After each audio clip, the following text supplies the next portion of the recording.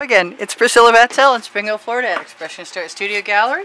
Welcome to a nice day in February in Florida. I recommend these, especially with a little breeze and the bugs don't land in your painting like they did all day yesterday. So that's my iPod case. Might have a little pollen on it. Everything does right now. I thought I would make myself up a pan of colors because I can, which is also, by the way, the name of my book that's just being published in a physical copy on Amazon. On my link below the video. I think glasses, which are on my head, would help me out, and that way I would be able to use the exact white I want instead of whatever I put my hand on. So I don't know what I'm going to do with a pan of colors, but I do know I want one spare with enough mass in the colors I put in there so that if I want to dip my basting brush in there, I can do that. And that's my plan, pretty much. No plan, but that plan. They don't have to be normal colors, they don't have to go together colors, they just have to be available for the basting brush. It'd probably be okay if they went together, but there's no guarantee they will. I did pull out some, whoops, tipped over my tip container. I did pull out some turquoise. I do want some black in there.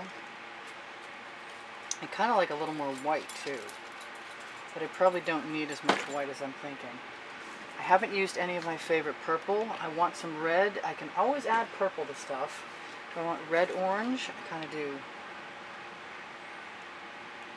I love making pans of color. What can I say? It's just like making a little tiny painting. And even when I say I'm not going to try and make colors go together nicely, I still manage to. I gotta remember to fill these less, because every time I put them on my unlevel surface, guess what happens? Oh well, never mind. So, I actually have something I can prop that up on a little bit, and that might help me not spill. In the meantime, that has very little to do with what we're going to do with this, unless I pull out my shovel, which I may.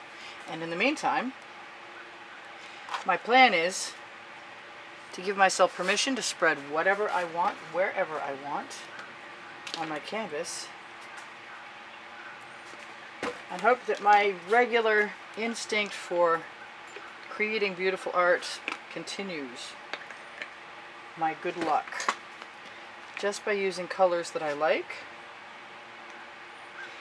and using my new theory about starting from the middle and moving over and using the paint that's on my spatula. So we'll see how that works in a minute. And that's just white paint. Do I just want white paint? Do I want pearl? I kind of want some white paint, mostly because I think it will help everything else sell. And it will cover better than the pearl. The pearl is just a white metallic. If I go too much further, I'm going to have more paint than I know what to do with. I have some paint. Yes, I do. I like that. If they go together nicely, then I don't have to worry about making mud.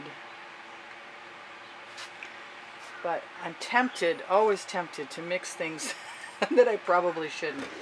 I want some more of this Deco Art laden Prussian blue. I didn't put any yellow in there because I'm always afraid of making green. I have my pan of colors. No matter what I do, I can use that. These are my OXO omelet turning spatulas. This is the larger of the two. They are also available where my book is available on the Amazon link below the video.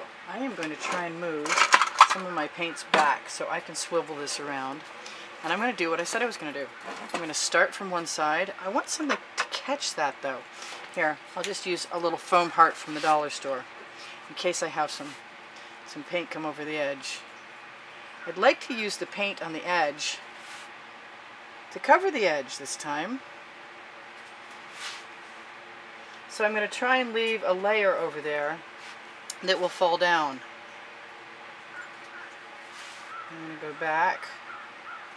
And I'm not going to worry about it along the way, because this is very likely, potentially, going to be the background to something. But if I like it, all bets are off, and I will keep it. Don't want any canvas showing. I don't mind if I have anomalous marks halfway across from the spatula. My My goal is to not have any canvas showing at the edges. And in order to do that, I'm going to use the flat of my spatula and just tap the paint that I've already got on there right over there. I'm going to use the paint that I've got on my spatula on the end of the canvas too, that you probably cannot see right now. I'll be right back, by the way. I'm going to throw some orange down there because I think I would like the orange down there, even though you can't see me, and like I said, I'm sorry about that. You know what? I also like the pink down there. And I didn't really have as much paint as I expected on the very bottom of my canvas, and you'll see that in a second when I turn it around. I'm going to stick my finger right in the naked spots and figure that I'll probably, whoop, that wasn't a naked spot. I'm probably going to pull across. Yeah, I'll just use the clean side. And drop whatever's on the edge, on the blade of my spatula, right along the edge.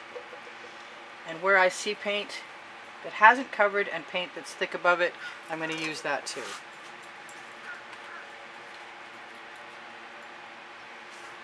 Yeah, I think maybe I'm going to just make a simple series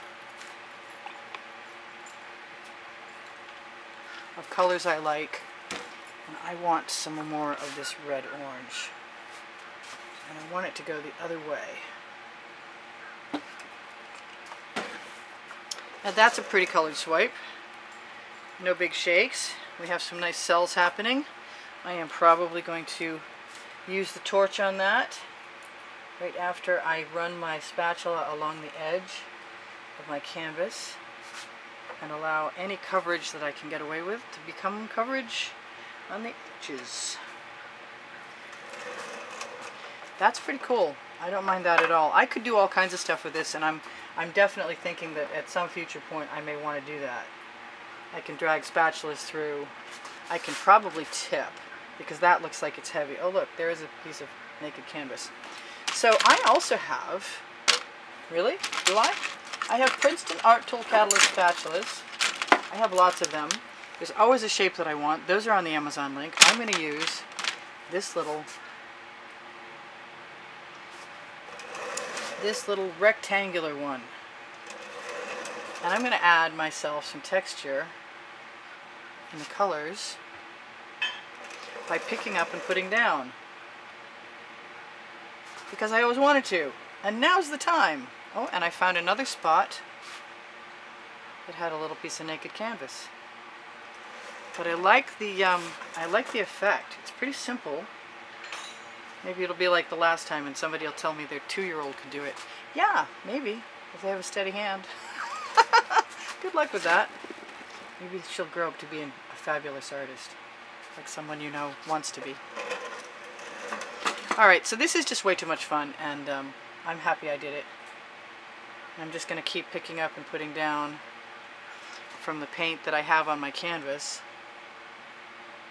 And that kind of exposes some more paint too, which is neat. And I'm just going to turn around and do it again in a minute, because I had such a good time doing it this time. Why not? I suppose I could probably do wider and more narrow bands. I could probably try harder to make straight stripes, although I just like it the way it is. What can I say? I say that and then I add another stripe, so you know, no matter how much I like it, I'm sort of compelled. Alright, it's almost that time to find out what it's going to look like once we torch. We torch to release the bubbles in the paint. We also torch to release some of the patterns in the paint, and I see that little naked spot there, right there. I did some what I thought of as a background piece yesterday, and I really like the fact that the pink showed up. So I'm just going to give myself permission to add some more and hope that it stays. I like that purple too. I don't mind some anomalous marks. I guess I'm okay with that. I didn't waste any paint, that's for sure. Pretty colors. I like to go in an X sometimes. That way I sort of imagine that I've covered my center section. There is no silicone in my paint. So, if you want cells, huge cells, you're probably going to wind up using some silicone. You're also going to wind up cleaning it off, your painting, before you can finish it. Yes, I'm using my fingers. But this is just cheerful and fun and colors I like, and I'm going to do it again, like I said, in a minute.